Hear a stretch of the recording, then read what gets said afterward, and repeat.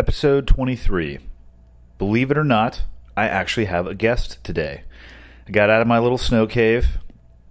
Actually, I wish it was a snow cave up in Montana. It's been a little bit light on the snow, hoping that starts to fall pretty soon.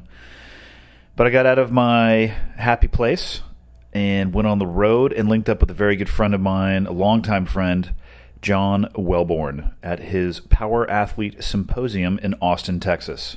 We had a little bit of spare time. Figured the only fitting thing that we could do during that spare time was to throw some microphones on a table and rap a bit.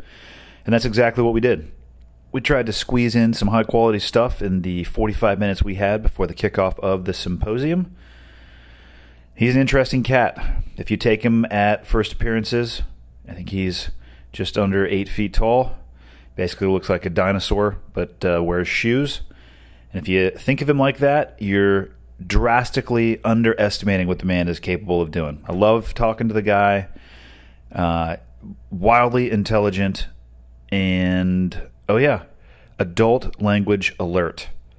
If you listen to this podcast with little ones, earmuffs might be appropriate. There was a little bit of adult language, so you've been warned. If you don't like that type of stuff, don't listen to it. Hope you enjoy it. Okay, got the red smoke. Gun run, north and south, west of the smoke, west of the smoke. Okay, copy, west of the smoke. I'm looking at danger close now. Come on with it, baby, give it to me, I need it. You're cleared hot. Copy, cleared hot. Should we try to knock out the most awesome podcast ever in 45 minutes? Done. 3, 2, 1, go. Yeah, most of the time I don't try to put a boundary on the time, but yeah, we're limited on both. Well, actually not on both, but we're limited on time. All right, Austin, Texas. What are we doing here in Austin, Texas? Stop looking at your phone. Put it away. You're like a child. So what are we doing here in Austin, Texas? This is the 2017 Power Athlete Symposium. Which is? It is a... Fuck, I don't even know what this thing is. It's really just a over the year, we run into really cool people through the podcast, just our own personal networks. And it's always cool at the end of the year to bring everybody together for a speaking engagement and just kind of bring everybody in to kind of replug and just a way for us to get together and rally before the end of the year and kind of a year in review in a lot of ways. It started pretty small with just a few guys in a gym. I think he spoke that first year, where we just wanted a couple people to come in and wanted to train and hang out, and we invited a couple speakers. You were one. I would always get up and give a talk on either vision or culture or being a CEO or running a company or performance. State of the Union type of stuff? Yeah, I mean, it's always good to kind of bring everybody back and just kind of plug everybody back in and let them hear the message fresh and what's going on. And a lot of really great stuff had come out of the years past in that, one year it was, I want to certify all my coaches. So I want everybody to be a Power Athlete Certified Coach. So that kind of pushed us with the methodology. People said they wanted to have affiliates with the gyms. And I'm like, I don't necessarily know if I want to have Power Athlete, Milwaukee out there. But I would definitely allow people to affiliate, and carry the banner and say, hey, we're a Power Athlete, certified gym. Yeah. People wanted to come and train. They wanted to hear new stuff. And it just kind of grew from there, and now it's kind of grown into this, 300 people, 13 speakers, 3 days here in Austin, Texas. So it's pretty cool. I mean, definitely larger than last year in Newport, which was an awesome location, though. That building, like the glass all over the place. Yeah, that's at the City Hall. That whole glass building is epic. I mean, that was really a cool location and a great venue and super successful. We had some great speakers. So, obviously we moved the company from Newport Beach here to Austin and wanted to try to pick up where we left off. So, I mean, I think I understand what Power Athlete is now, and you and I have a history of kind of where it started and where it all began, but I'm going to let you tell that story. So what is Power Athlete? Well, and I'll let you tell it in the way that you want to, but also work backwards for people who are unfamiliar. I very rarely on the podcast talk about like any strength and conditioning stuff other than like an initial questions on like, how do I train now? Which you could probably rattle off the answer because it's the same way that I trained when I was with you. But so we're at a symposium. Take me back in time to when it started. Oh, wow. Okay. Let me see how far back I can take this. I got invited to come to a CrossFit Level 1 in Huntington Beach at CrossFit Marina So I cruise over there on a Saturday, walk in, and all of a sudden I sit down to hear Brian McKenzie give up the worst nutrition talk in the history of nutrition talks. And as I'm sitting there just fucking appalled at not only the delivery, all the information, I hear this guy next to me go, "What the fuck?" And he looks over, and at that point, our friendship was born. That person was Andy Stumpf. I also believe I looked at you, and just because you were so big, I was like, "Hey, man, how long have you been a ballerina?" Yeah, you made some fucking comment, and I was like, "Yeah, slightly longer than your mom." And it just started from there, and it was this epic shit talking. And it just kind of really grew into a friendship, man. We grew into, training partners and friends, and, just really just exploded from there. And then I went back and played for the Patriots. I was going to say, at that point in time when you, you were still in the NFL. Yeah, we'll have to get to that too. Yeah, and I remember competing for the CrossFit Games and fucking filming every second counts. Remember, we did like 18 workouts in like 7 days. And I remember we were at the Oak Course, and I just like started crying. I was like, I don't want to work out anymore. I make an appearance in that movie for people who haven't seen it as John's life coach and mentor. Yeah, I mean, it's, and then after I got injured in New England and came home, and then, Greg Glassman hit me up about starting CrossFit football, and that's kind of where that really grew. And I remember coming down and, visiting you down in San Diego when you were still living on base, and us going over the original kind of CrossFit football workouts. How should this look? And I mean, literally sitting there when you say that too, we had like a binder, kind of like the one in front of me, like basically a paper binder, and we were writing down workouts. Like, this sounds fucking 300 reps too much? And I remember we were sitting in your backyard around like a fire pit. It was a Costco fire pit. Yeah, with no fire, which was even more funny. We were out of propane at the time. Yeah, fucking, details. And, we crafted those first workouts. And what was interesting is like 50, right? No, it was 300 was how many we ended up with. So we have there's a something I have floating around. It's like the original 300 the original 300 CrossFit football workouts. And one day we'll put it out. I mean, people always wanted it. And what was interesting was some of it was so fucking awful that I actually learned how to program by looking at that and being like, and then we would go do the workout and be like, there's no fucking way that this has any adaptation or anything. So a lot of good, I guess you could say, restraint came from those workouts. It's like, oh yeah, they can do 4,000 fucking overhead squats with, 405. But I will say too, from those original workouts, there were some workouts that had some meat and bones. Well, I mean, to this day, and I'm sure it upsets CrossFit, the hardest CrossFit workout ever programmed, courtesy of Andy Stumpf, is known as Casual. But that one, we weren't there. I called you on the phone. I was like, hey, Andy, we're going to do a hero workout. Would she give it? And you like fucking blurted this thing out. And I was like, no, you're like, program it or you're a pussy. And I'm like, all right, we're in it.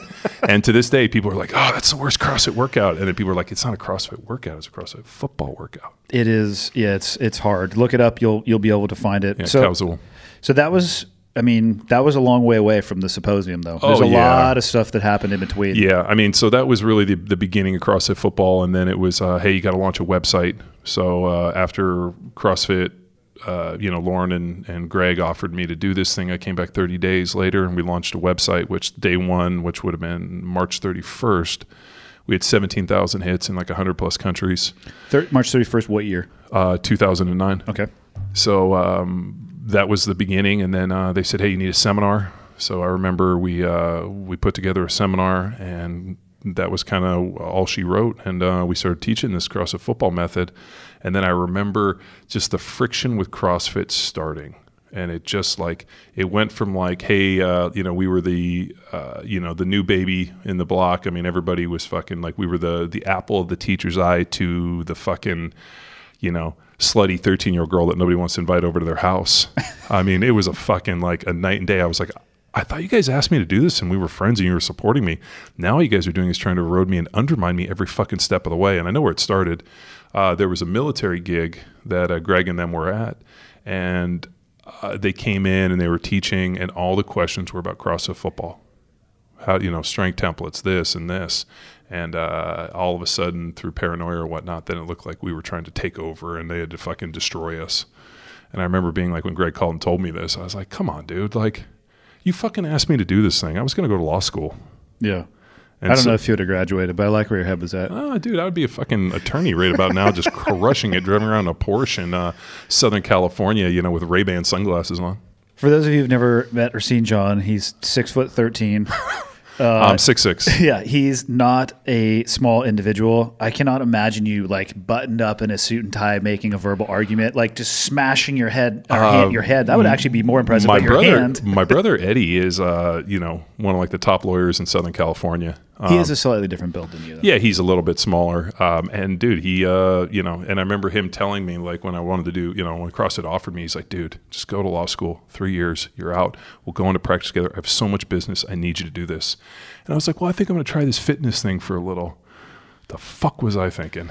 Yeah, but if you hadn't gone down that road, we probably wouldn't have been sitting here. We wouldn't have been. So not at all. The leap from CrossFit football to what is now Power Athlete. What would you say? Is it the same thing? Is it different? Is it more focused? It's 180 degrees different. So what I was asked to do with CrossFit football was I was asked to. So the way it was explained to me was CrossFit sits in the middle with fitness. They wanted bookends. They wanted a endurance deal for endurance community with Brian McKenzie and CrossFit Endurance.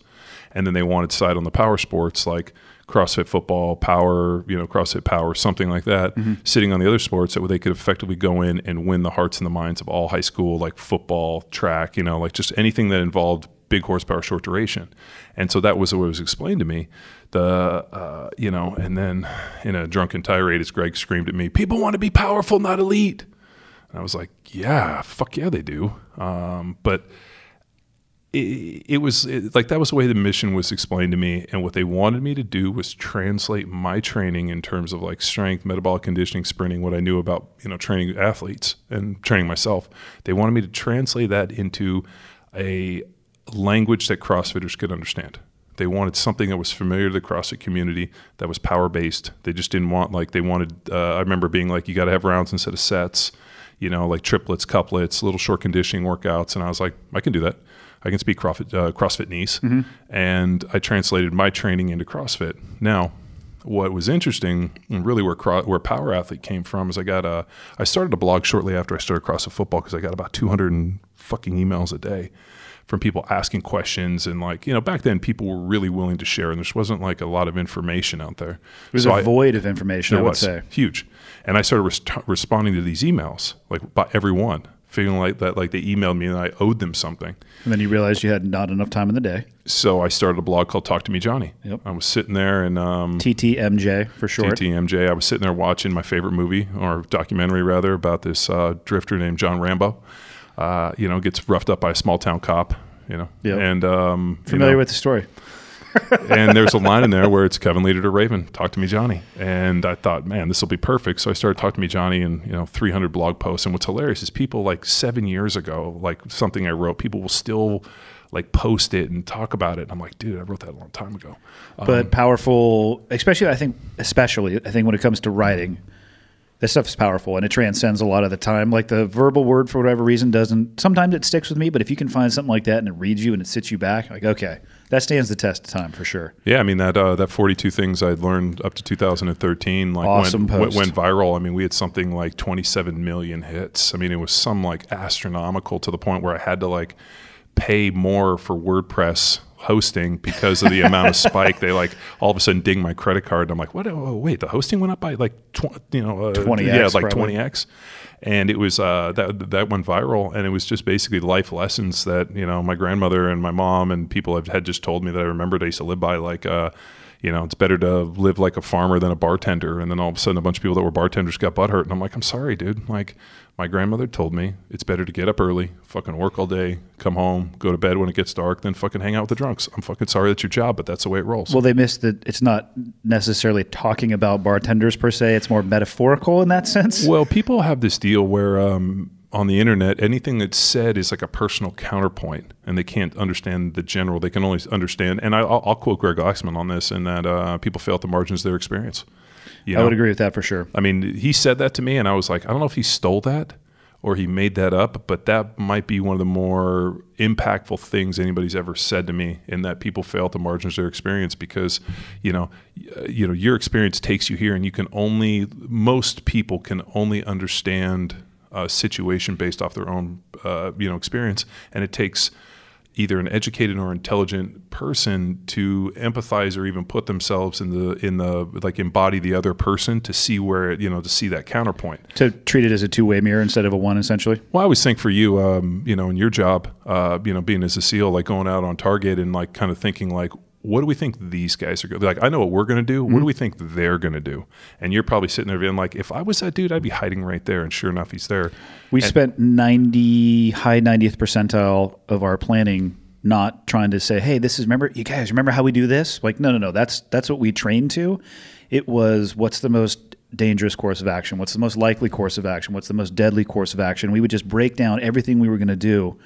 And to really plan effectively, you basically spend your time thinking about your enemy or your opponent, depending on what environment you're in. And you war game it out. If they do this, what am I going to do? Just to try to stay a step ahead, and so you're not trying to be reactive in the moment. Well, I mean, it's the same thing in football. I mean, I used to watch guys on film, and you look, and when the money's on the line and they got to get a third down stop and it's third and short, we know that those dudes are going to pinch. We know this dude's going to do this because he's done this fucking every time. Do they really get that habitually repetitive? Oh, yeah. I mean, dude, I can think of, when I was playing for the Eagles, our defensive coordinator, Jim, I can't remember. He's since passed away. I can't remember his last name for the life of me. If there was a situation where we needed something, he would start screaming, casino, which was an all-out blitz, and they knew that they were going to bring everybody they could. Even if we got burned, they were going to hit the quarterback and fucking knock him out of the game. And I remember being like, oh, like looking at the situation, I'm like, they're going to fucking call a casino. They're going to get burned, but they're going to light the quarterback up or hurt somebody. Yeah. And even he lets go of the ball, and that's going to be the difference. And it fucking worked all the time. So how long did you play ball for in your life? I mean, we'll get to the NFL, but when did you actually first? 14, freshman in high school. So you didn't pick up a football? You didn't play Pop Warner? No, I thought it was stupid. I thought football was the dumbest sport on the planet. I thought it looked like a bunch of big fat guys pushing each other around. I didn't understand it. I never watched it, and I never had dreams of ever wanting to ever play football. So what changed your mind about that impression? My brothers told me all the cool guys in high school play football.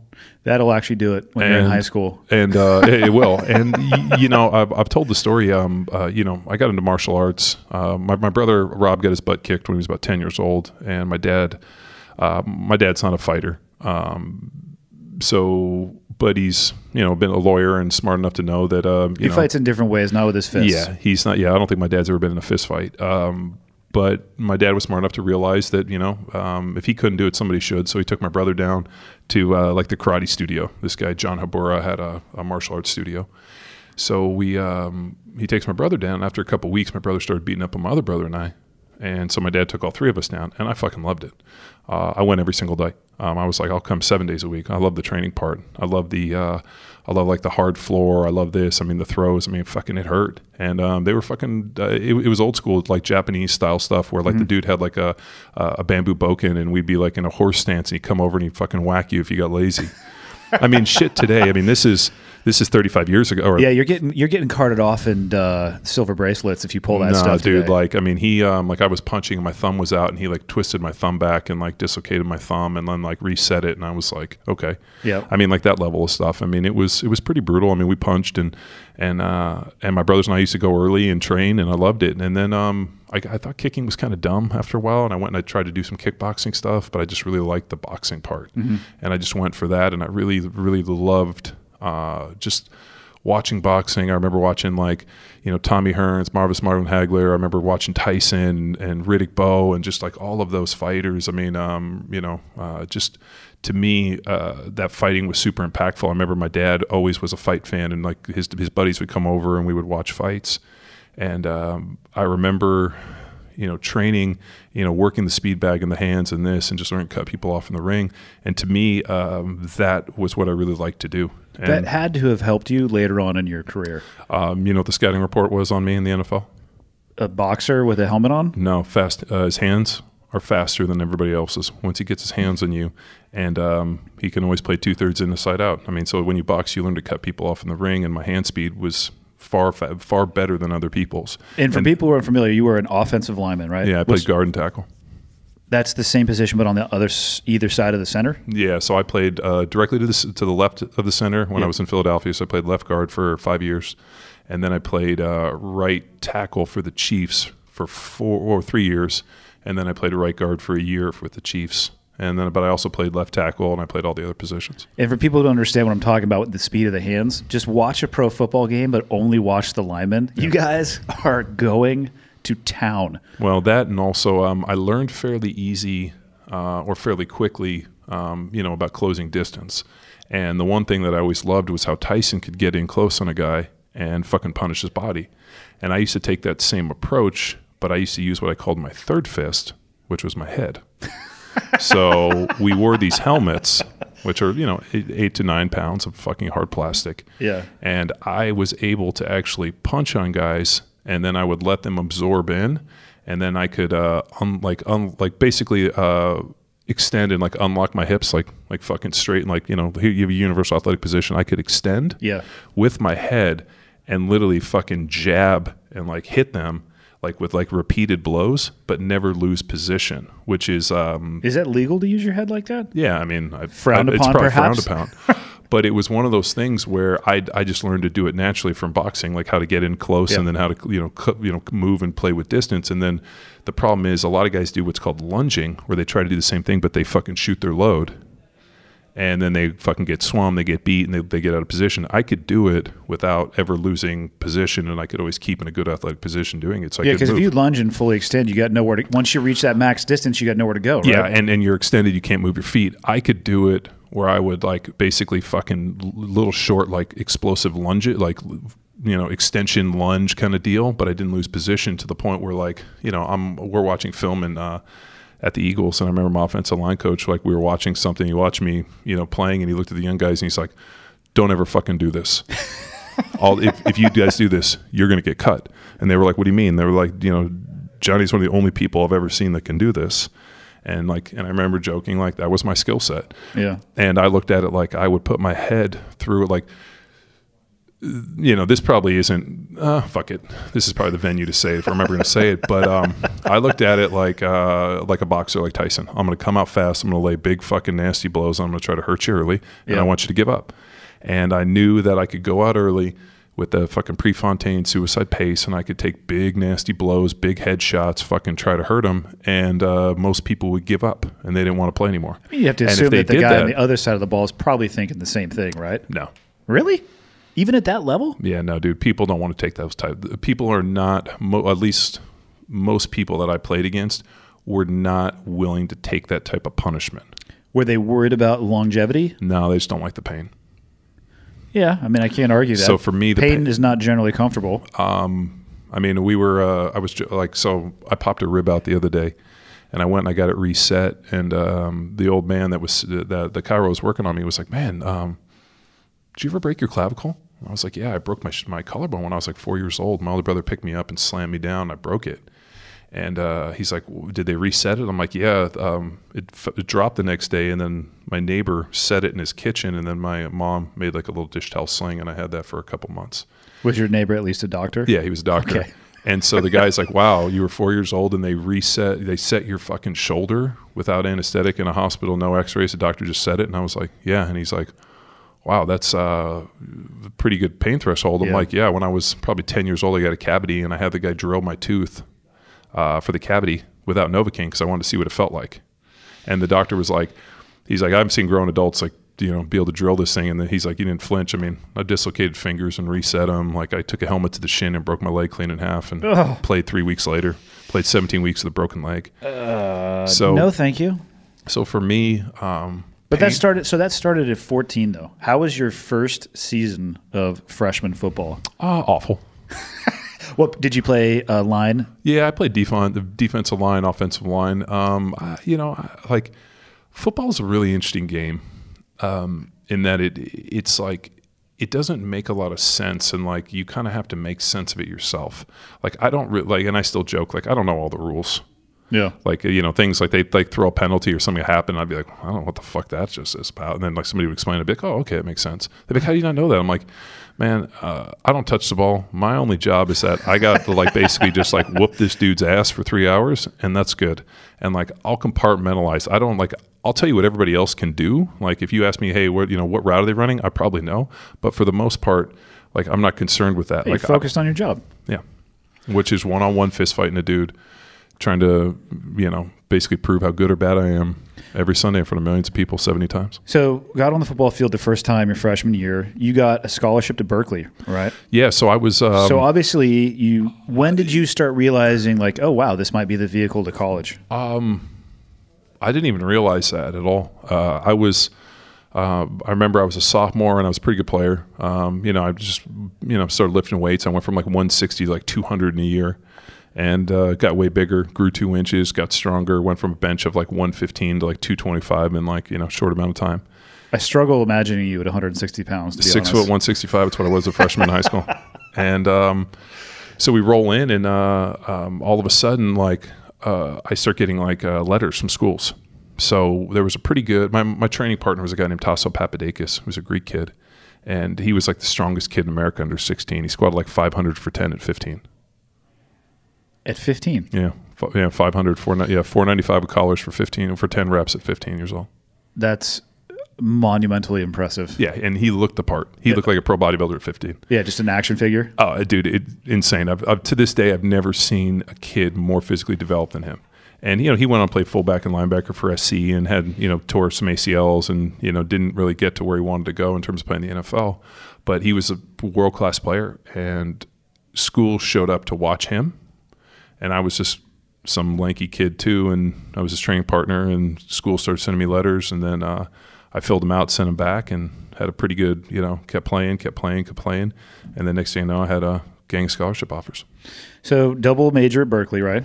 Well, I graduated in 4 years and then did my master's in my 5th year. What did you have your degrees in? Rhetoric and education. But you can't spell.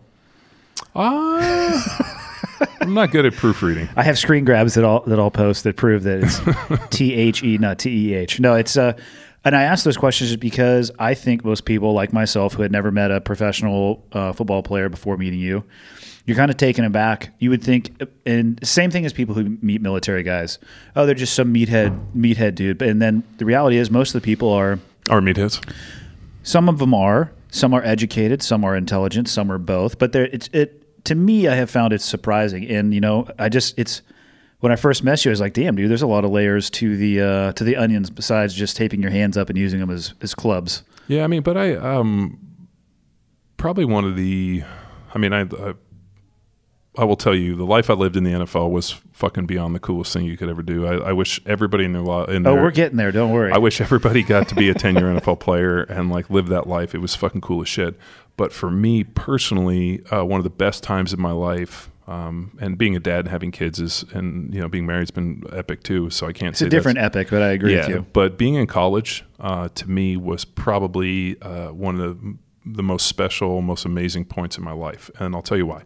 I got to go to school to UC Berkeley, which is like a cornucopia of ideas, attitudes, right, left, middle, center, everything. Would you say it still is? Yeah, it is. I think you only see a lot of the negative and a lot of the bullshit. You see what makes the news. You don't see the rest of the stuff yet. But what was cool was I got to go to this place. I got to play football. And lift weights and train and play football. But the cooler part was I got to finally, because in high school, like they have you take the classes, like you have to take all these classes. Mm-hmm. I wasn't necessarily inspired by much, even though I got decent grades and a good SAT score. It just wasn't like something which felt like it was missing in the education space for me. Well, it's not your path; it's the high school path. Yeah, you need X, you need Y. Once you get these, then we will allow you to graduate. Exactly. So then I graduated, go to Berkeley, and I remember them being like, "What classes do you want to take?" I was like, I don't know. And I sat down and they were like, okay, well, let's give you an education class. Let's do this. And they gave me kind of like a really diverse roster that first semester or in that first year. And I remember I had to take an English. So it was like, do you want to take like English Lit? Do you want to take rhetoric? And I was like, what's this rhetoric thing? And they were like, oh, it's like an argumentative English philosophy thing. And I'm like, I'll take rhetoric 1. And all of a sudden I go in there and I got this like education 40 class with Pedro Noguera. And I remember he walks in the first day and he says, if you're white and you're a male, you're the problem and you're the oppressor. And here's here's what you need to know. You need to know that's how people think of you. So get used to it. It's a strong opening for day 1 class. Yeah. And this is, 1994. And I remember being like, okay, like if I'm the oppressor, then you know what? I need to realize instead of being upset about it, I need to understand my position and how people are viewing me, and I need to work within this framework. and I need to somehow guide through it. And I remember, I never wore any of my football stuff to school. I wore glasses. How was the Berkeley football team? Do they do? It's a D1 school. Yeah, isn't it? yeah, we were Pac-10. Okay. I mean, we didn't do well when I was there, but it's a good school. Good football school. But I didn't really ever pub up to my teacher that I was a football player or this, and he just said, "Hey, man, just fucking be a student." Yeah. And I remember going to my rhetoric class and sitting down and them being, "Hey, we're going to read these books and you're going to write and stuff." And I'm like, "Fuck, this is great." I remember I went and just started reading, and it was as if everything opened to me. And I remember I aced that class, and I was like, "This is great." And I was like, "Man, I think I'm going to do this for a major. I'd love to be a rhetoric major." And then I was like, you know what? Maybe it'd be smarter to be a business major. So I took all the business classes and calculus and this, and I remember working my ass off, and it was I was going for this, and all of a sudden this is my third year, and I tear my ACL. Towards the end of the year, all of a sudden I have ACL reconstruction, and I'm trying to crutch to classes and study, and I got C's on everything, and I studied my ass off. And I remember I still had a rhetoric class, and I literally didn't study for anything. I just read the books. I went in, and it was A+. And I remember being like, dude, all I had to do was read the books. All of this stuff made sense to me. I really enjoyed taking the final. I aced it. And then this other shit I put in 20 hours a day studying for, and I barely pulled a C. And I'm like, maybe in life you look for what you have aptitude for. Yeah, instead of square peg and round hole and just driving it in with a jackhammer. Yeah, and forcing it. And I was like, you know what? I'm not going to do any of that business stuff. And I just went and did all the rhetoric. And I took a rhetoric of poetry class, which is so funny because I still, to this day, last night when we were talking, still to this day, I remember sitting in this guy Will West rhetoric of poetry class, which is so ironic. How can you make an argument about a poem?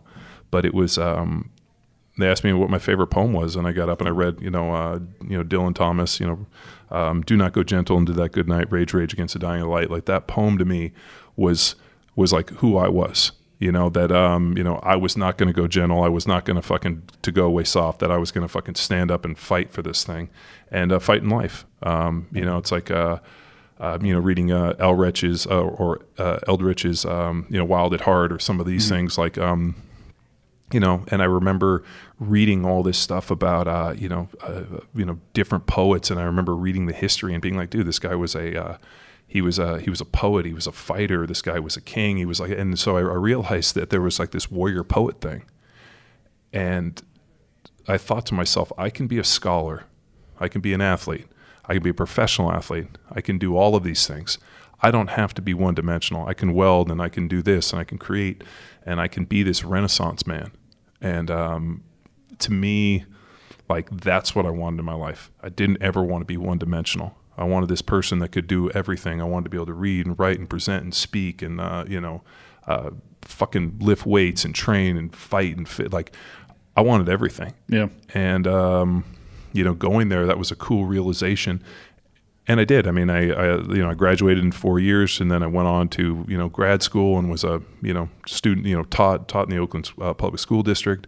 Got drafted by the Philadelphia Eagles in the 4th round. Came in and started as a rookie, and I'm like, dude, I graduated from Berkeley, and have all this knowledge base, and now I get to go out and be a professional athlete. And I was feeling like I was approaching what I wanted to do in terms of this idea of being a Renaissance man, more than just this one-dimensional person. How was the jump from college ball to pro ball? The jump from high school to college was way more dramatic than college to the NFL. Really? Yeah. Is it because you were closer in capacity? I mean, because when I was 18 and when I was 24, it's night and day. But when I went through buds, I was 150 pounds. By the time I was in my early 20s, I was probably 192 inches taller. Yeah. So, the thing about this, okay, your senior in college is 22, 23 years old. I come in as a 17, 18-year-old kid. I didn't even own a razor. Yeah. And I'm this young kid coming in, I'm like, hey, what's happening? Let's go lift weights. And then all of a sudden, I feel like you didn't sound like that, but I like the...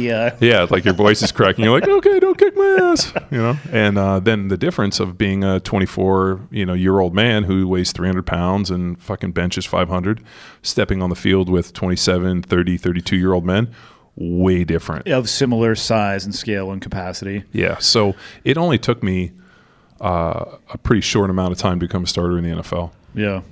So you played a decade which what's the average stat right now? About 3.3, about 3 years. 3.1? But that number's misleading. How so? Because in the NFL, you either can do it and you do it for 10 or 12 years, or you fucking have a cup of coffee and it kick you in the ass. And then call yourself an NFL player the rest of your life? Yeah, I mean, like you have a guy like Peyton Manning or Tony Gonzalez, and these dudes play 17 years, and you're like, for every dude that did that, there's a guy that just showed up, got his jersey, had a cup of coffee, and they fucking booted him. Yeah. And is the world, I mean, you kind of alluded to it, the world and the life is probably what people would expect it to be. Yeah. Some of the stories you've told me over the years are like, what? Yeah. What was what's interesting to me about that world is I think most people have an idea of what going from having no money to that type of money, whatever they think that type of money is. Well, here's the thing, man, and this is part of the thing that I was getting to in the when I was in college, and part of why I enjoyed it. My scholarship check was $740 a month. My parents kicked me an extra $300, so I had about $1,000 a month to live on. My rent was $475, and so our bills were about $25. I lived next door to a supermarket, made friends with the meat cutter, and he used to give us the discount specials. I mean, I had $500 a month to live on. Yeah. So I remember going to the ATM and I would never take out more than $20 at a time because I would spend more because if I took I remember out, going to the ATM and be worried about having $20 come out. I just remember being like, as long as I got $20, I'm okay. Yeah. And then you can go get Steve's Korean chicken and rice for $3.99, and the dude would give us extra, or my buddy who bartended at Henry's, who we never paid for a drink, or dollar wells here and but here's the thing, man, everybody was poor. So we didn't know, we just knew everybody was broke. Yeah. And there was no stress, no taxes, no mortgages. People paid their rent. Towards the end of the month, people were eating beans and rice and hoping to God to get some chicken breast. You're making it work, man. You're trying to span till your next paycheck. And that to me was all my books were paid for. So I had every book, and I could read as much as I wanted, and I didn't have to dress, and I didn't have a watch. I drove, I had a shitty motorcycle, and it just it was such a simple existence where I'm here to absorb knowledge and play football, and and I remember there were dudes who were trying to do this and this, and I'm like, man, I really just enjoy being, and I know this is crazy, just enjoyed not having really anything. Yeah. It was because I always think not that you were a monk, but what people would associate that with. They have no external possessions, and they focus on what they have with their hands. It was I had clothes. I mean, I literally I remember I bought my motorcycle for $300 and I sold it for $300. I paid $80 for the helmet and I sold it for $80. And I remember I packed up I had a 90 or a Ford Bronco when I left there, and I packed it up I literally packed everything I had in the Ford Bronco and drove it to Philadelphia. And I remember the first night I rented a place, I slept on the floor, and the next day I went and I bought furniture. Yeah. And I remember I bought a bed and I went to IKEA because I was like, fuck, I'm not spending a lot of money. I might not be here that long. Yeah. And to me, I just remember that I went from basically having $20 in my bank account to having a lot more in my bank account. And that's where the question, where I was going to try to go to with it. I would assume that most people playing in college ball are, I guess, depending on their family background, are probably in that situation.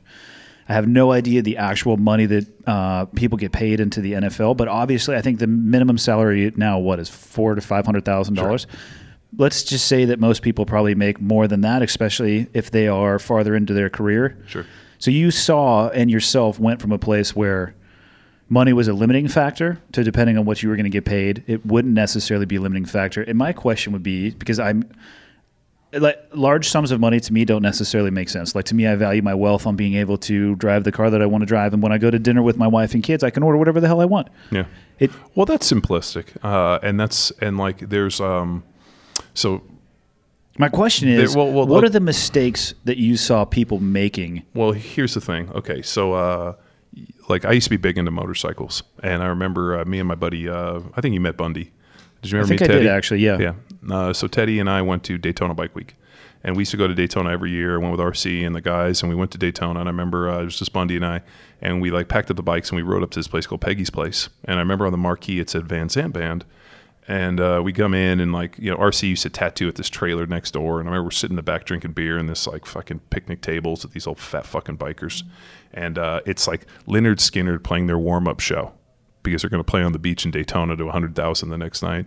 And I remember sitting there and being like, oh shit, this is Johnny Van Zandt, this is fucking Lynyrd Skynyrd, and all of a sudden they start playing Simple Man.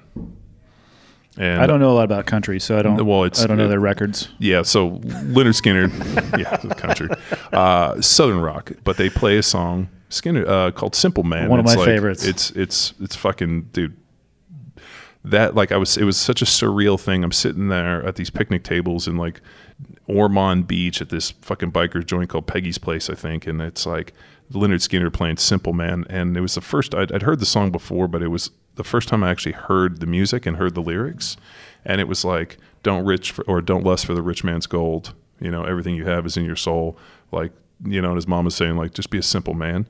And I remember that song and like those lyrics hitting me to the point where I was like, fuck, man, that's the secret of life. Simple. And so how often did you see people come into the world you were in and had that money with the opposite direction? Well, what they were trying to do was add complexity to their life. Like I watched dudes who were married with kids with 4 girlfriends and houses, you know, different cars and fucking ulterior lives and different cell phones. And I watched guys like do all this, like, you know, have all this shit and just like endless amounts of fucking layers, to the point where just the thought of like the amount of shit and layers and complexity and bullshit they were doing in their lives gave me fucking anxiety. And I remember being like, the secret of life is fucking simple.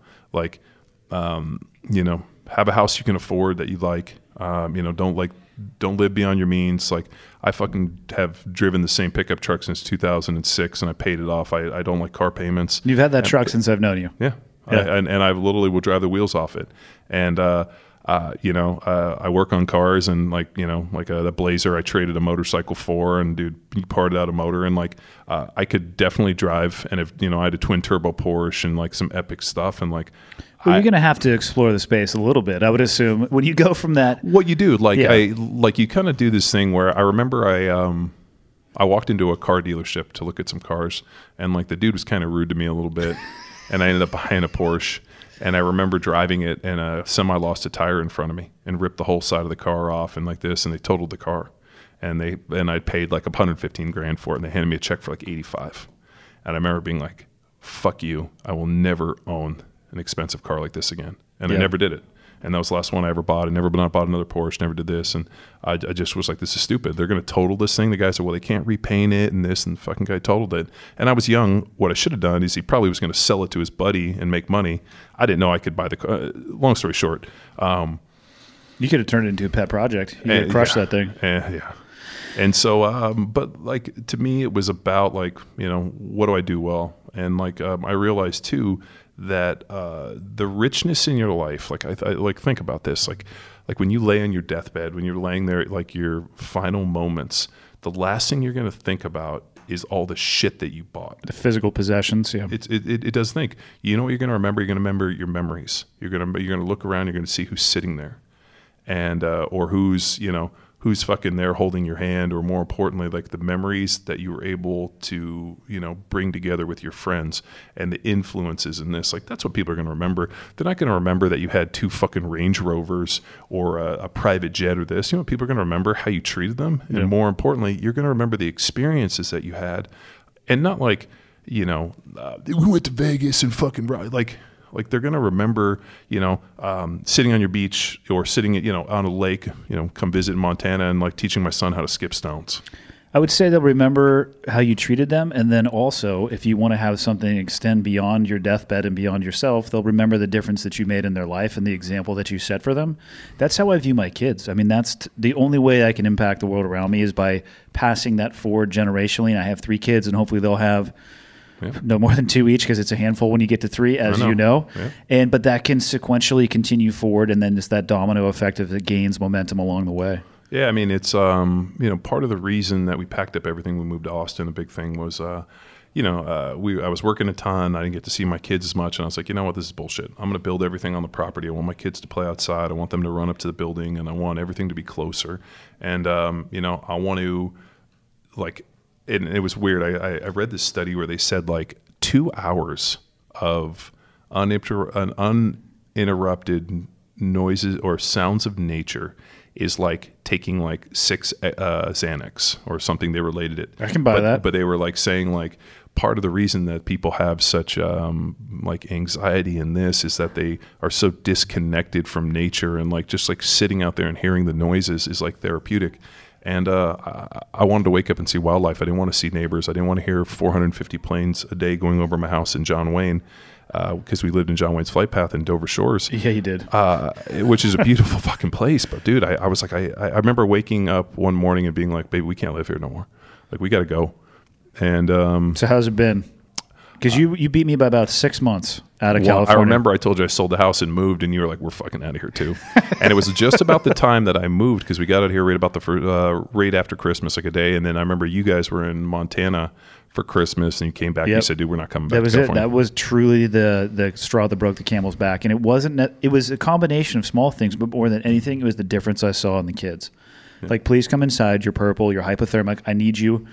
Go play your video game for 20 minutes by the fire, as opposed to California, where it's like, give me your phone and your video game and go outside.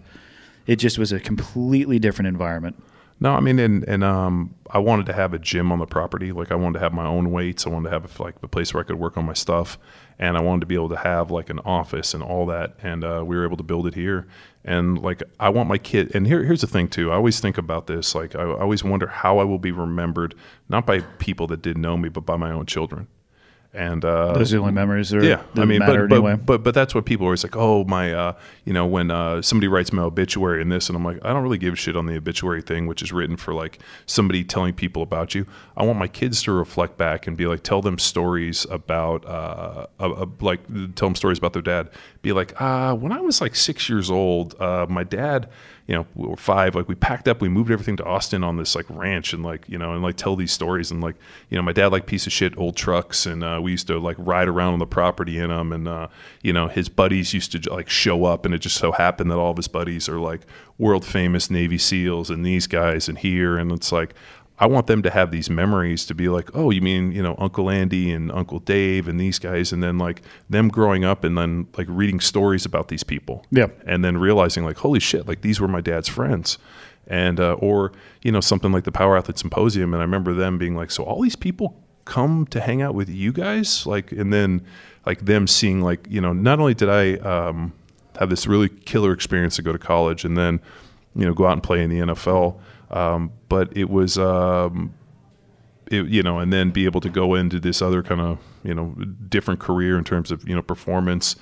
And what's really kind of interesting is when I started down this path, I mean, just being a fairly introspective, like constant, like introspective, like constantly looking in within myself, like kind of trying to figure it out. It was like a splinter in my mind. And the only thing I can say is I couldn't figure out what the overarching kind of umbrella for performance was.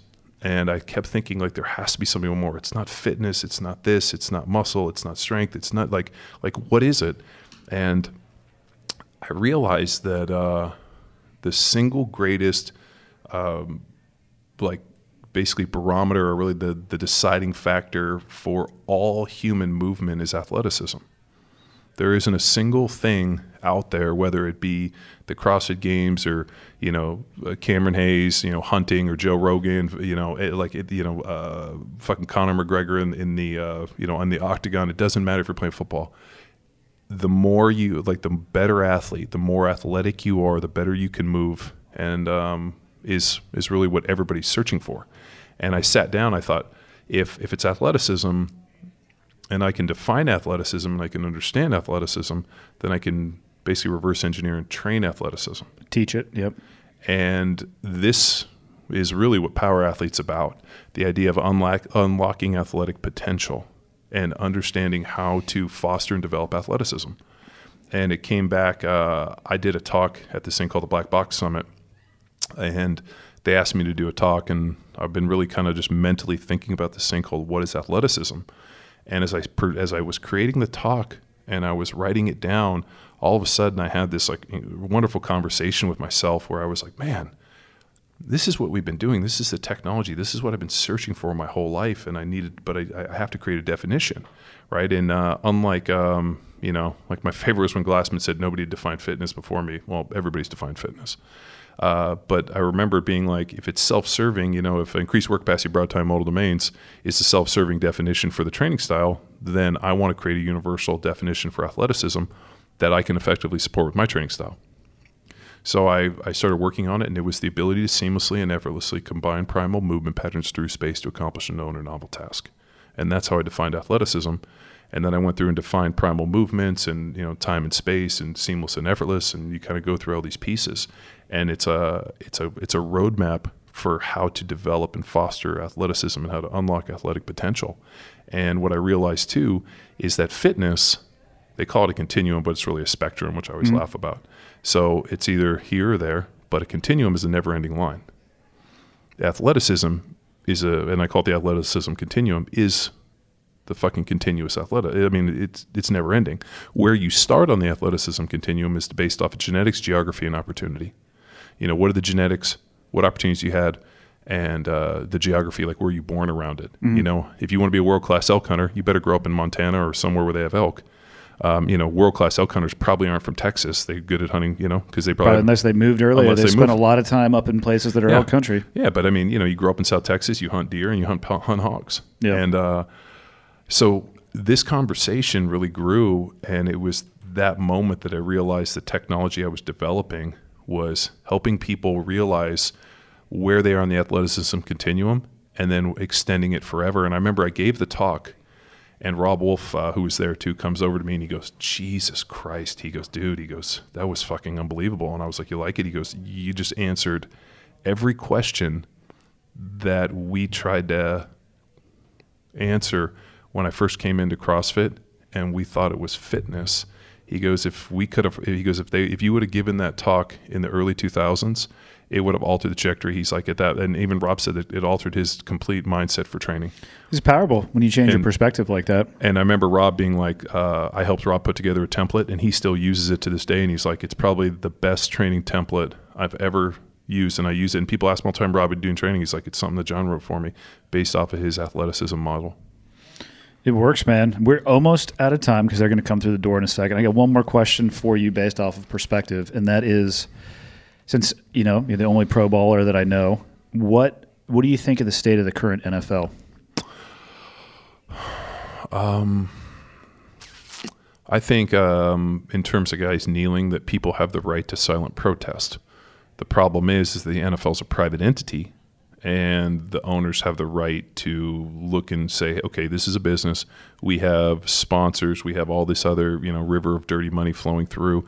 And this, if guys kneeling is going to affect the bottom line, then we have to fix this. So you have this interesting power struggle where you have people that are private employees, not a public company, not publicly traded, private employees that are doing something that negatively affects the bottom line of the corporation.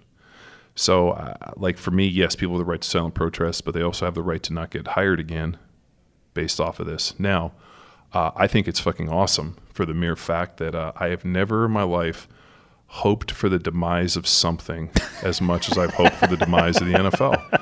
And I'll tell you why. Because the owners are by far the biggest fucking crooks on the planet. Did you know the NFL teams are nonprofits? They have nonprofits. How dare they? Yeah, they're nonprofits. Well, anybody can be. It just means you can't show profit at the end of the year. And they don't. You know why? Because they just pay themselves big bonuses. There you go. And like the river of dirty money and hustles and this and manipulation, and like the fact that this whole concussion thing started because they didn't want to give us health insurance past 5 years. So every other professional sport gives lifetime medical benefits, except the NFL, which is only 5 years. So after that shit came up, guys were having problems. And then they lied to us.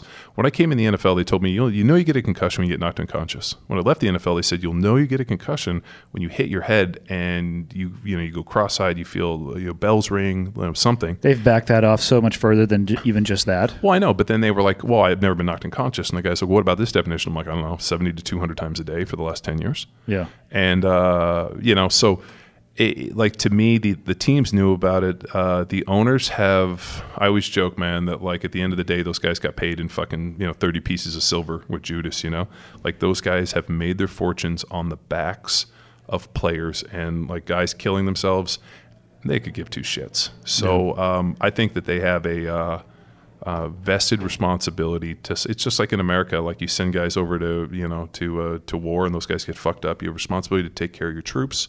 You have a responsibility to take care of your people. Like I have the responsibility to take care of my children. And you know what? Like here's nothing, and this is just a personal rant, but like being a parent's extremely like unselfish. Kids are selfish, most selfish beings on the planet.